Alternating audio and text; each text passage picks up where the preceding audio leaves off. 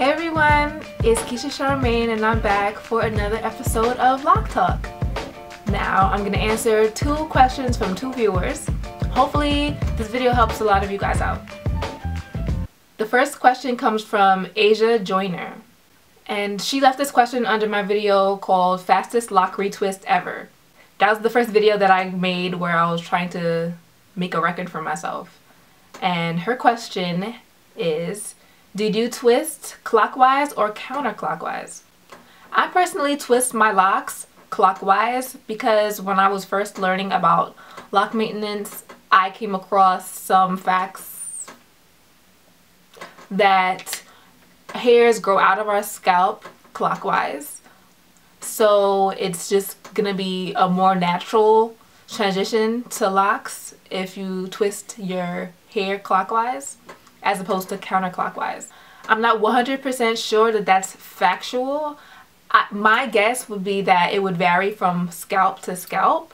But I think that what's most important is that whatever direction that you twist your hair, whether it be clockwise or counterclockwise, what's most important is that you stay consistent. If you twist clockwise, keep twisting clockwise. Don't go back and forth from clockwise to counterclockwise because 1, it's going to be harder for your locks to actually lock. 2, that may cause some thinning and breakage. And 3, what was 3? Oh, 3, it might not look right. It might not look as cylindrical as it could. It may look like a, you know, like a, what do you call that? The jean thing? It may look like that. I'm having a brain fart. I'm not sure what that's called right now.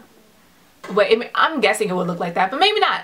If any of you guys, you know, go back and forth from clockwise to clockwise, let me know and how that works out for you.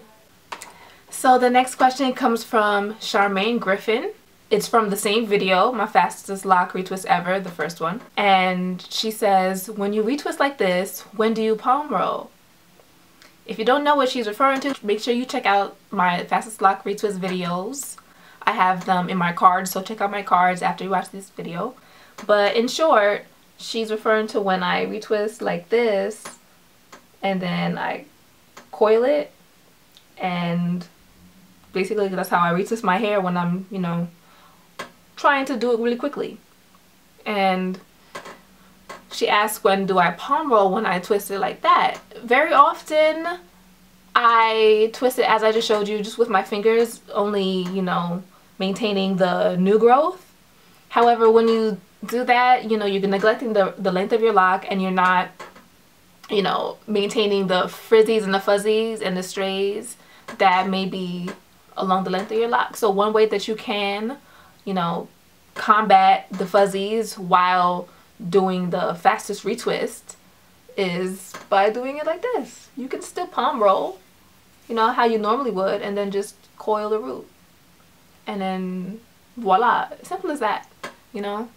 Just in the video, I didn't do it like that all the time. I did this, I know I did this here and there, but it's just easier for me to just, it's a lot more effort, and I feel like it's a little slower when I go like that. But regardless, my frizzies and fuzzies are maintained from doing braid outs and twist outs.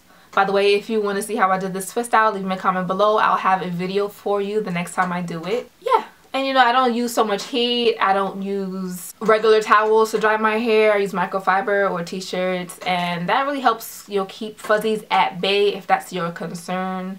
But yeah, for the most part, that's how I maintain my locks. Thanks for watching, guys, and keep the questions coming as you have them. I'm not going to make a video for every question you ask because very often I have videos addressing the questions that you have, so I don't want to be too redundant. I know I am pretty redundant a lot here. I know I have a ton of videos, and I don't expect you guys to watch all 400 videos. I don't know. I may just reply to you in the comments, or I'll make a video for you if I think that it'll be beneficial for a lot of people. Thanks for watching. Love, light, and locks.